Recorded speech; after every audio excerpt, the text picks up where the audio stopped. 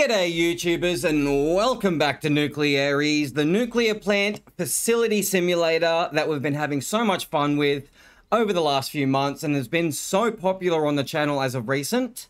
So thank you all for the new subscribers, all that good stuff, but rather we need to end the old season to start a new one because this save is currently broken and I'd normally go ahead and cause like a nuclear meltdown. But I've tried all sorts of different ways, and no matter what I do, it just doesn't work. So we're just going to go ahead and leave in the train. So at least we start with a 50% of our level and 50% of our prestige points we currently have at the moment in the new save. Just as I'll change over that XML, but it'll be the exact same. Chemicals update installed, experimental at the moment. The RNG failures and the weather consequences, all that good jazz will all be the same, except the update will now work. All the future stuff will be included and I'll show you as we go through. Fantastic. Normal mode, very start. I've just altered the XML to give us 50% of what money we had before, plus the 2,000 we had to start with, as well as level 4, since we are, or were, level 8 in the previous save. So let's just go ahead and just go and turn everything on we need to. It's not going to be too much of a tutorial per se. I'm just going to get everything going and have it all running as we had previous with our boric acid controlling the reactivity of the core and all that sorts of stuff without any control rods being inserted. So they'll be eventually set to 0 at some point in this episode, but let's get everything else going. I got that vacuum on. Yep, good. Let's get the boric acid starting into it. And we got our Mr. Pressurizer on. That's good. We need to insert the core just like that in a numinul and pop that into the core just like that. Cool bananas. So let's swing on over here, turn the pump on, and let's get it to start off at about 40%, I think should be good. And before 12 o'clock, we'll definitely have to buy Loop 2 straight away on the first day, so we'll have to shut down a lot earlier than we did last season. All sorts of things will be different than we had to in the last one, but if you don't know what we're doing, go and watch it because I explained everything as we went through with the chemicals if you wanted it installed. So with all that going, let's go and set these to 80 and let's bring up that temperature. Right, meow. Yeah, reactivity, come on up. So we want that reactivity to be really quite high to try and kill off that xenon as fast as we possibly can so we can get a smoother operation and bring that temperature up a lot more than what we usually would. Resistor on. Let's get this bad boy set up at probably about 35, I think, to start with, and then we'll get this one on to about 2 because I want this to be nice and hot, no more than like 90 degrees, I think would be good.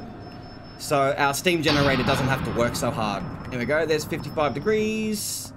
Fantastiroony, excellent. Integrity's nice and good. Reactivity's really high, that's really good to see. We're not 100 degrees just yet on this one. Our boric acid is definitely being input, that's good.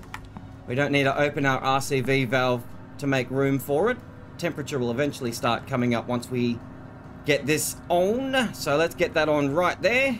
Excellent. Our vacuum is pulled on the condenser, and I might overdo this one just by a little bit. Turn it off at about 21,000, so just about now-ish. And then it will power down over time, so that should be good. Let's get our external reservoir starting to fill, the one on the water's edge, because it takes a really long time.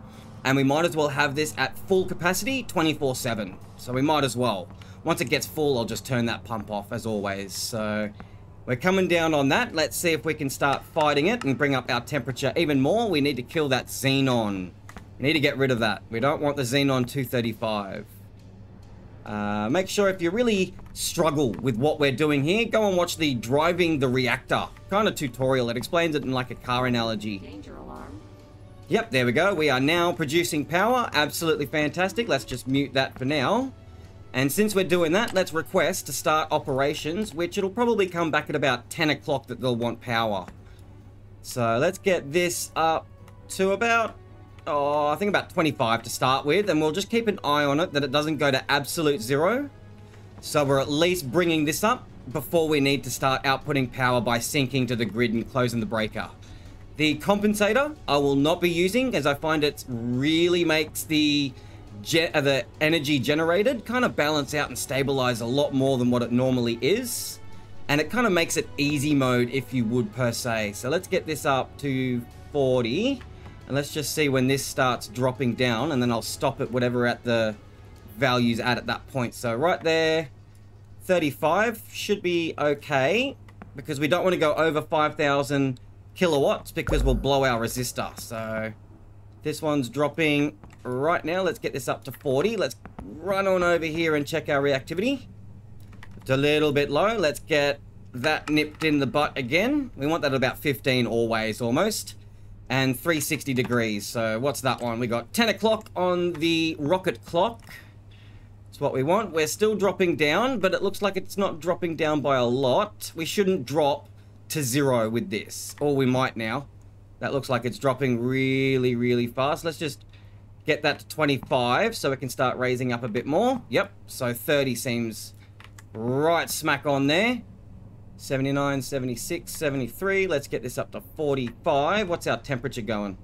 38. It is on. That is perfectly fine the way it is. Reactivity is dropping ever so slowly. That's okay. 65, 68.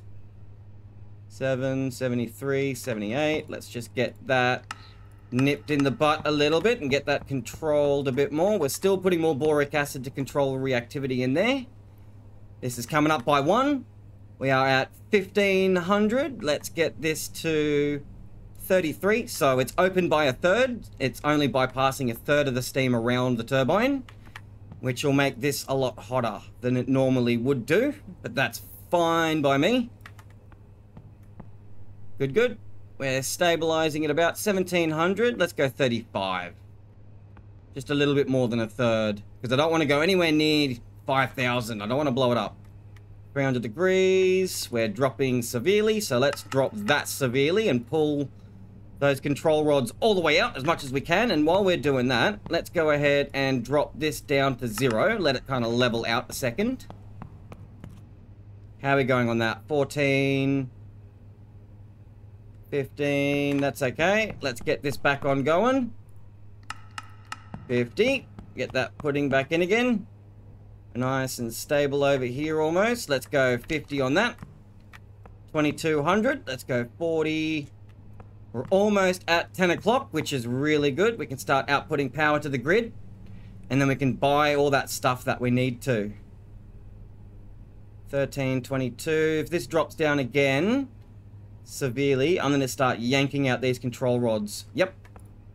So let's go 25. Still has a bit of a significant impact when it gets pulled out, which is fine. That's good. 1700. Getting pretty good, and we're almost at 22,000. The reason why all of these aren't here is because the city's not expecting any power just yet, because it's before 10 o'clock that time there. 20, 61, 58. Let's get this up a little bit more. Say 52 should be good. 70 degrees. Let's get this up by an extra 100%, so just double that. 797.